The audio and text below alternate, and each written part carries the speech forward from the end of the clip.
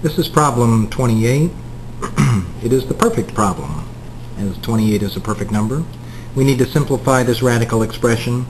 One thing you want to be careful of, you certainly don't want to say that this is the square root of this difference is equal to the difference of the respective square roots. Unfortunately, it doesn't work that way.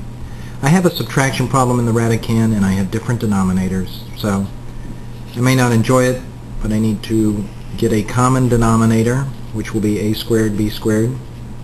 I need to rewrite both fractions so that it has this as the denominator. As you can see, I will need to put a b squared up in the top. This will be x squared b squared. I need an a squared in the numerator of this fraction. This will be a squared x squared. This will be